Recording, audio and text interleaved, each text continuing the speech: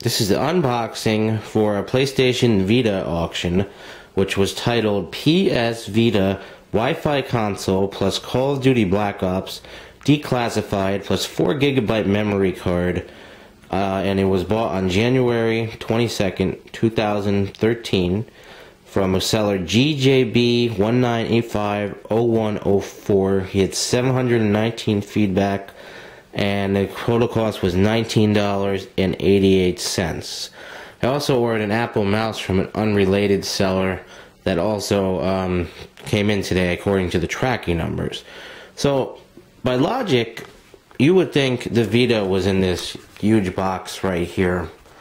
However, the mouse would be in this thing right here.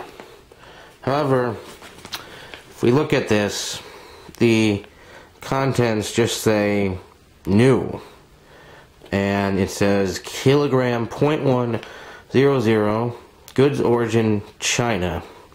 So this has to be the supposed Vita. Now, unless they took the shrinking machine from the movie Honey, I Shrunk the Kids, there is no way there is a Vita in this package, but we will open it anyway just to make sure.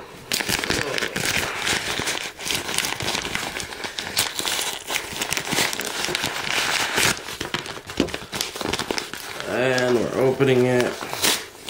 Like I said, it's just a very small envelope that looks like an Apple mouse could be in it, but this tracking number matches the Vita, which I was suspicious from the beginning, but figures take a chance, whatever.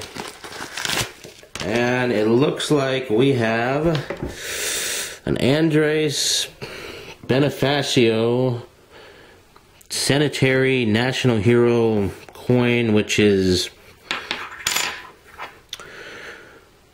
1 peso from the Philippines.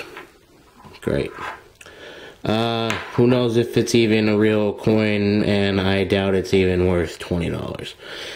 Well, this is what things like eBay buyer protection are for, and I was suspicious from it at the beginning anyway, but I figured for $20 it was worth a shot, and if it's not as described, you know, you just cover with the eBay buyer protection and go from there. Alright.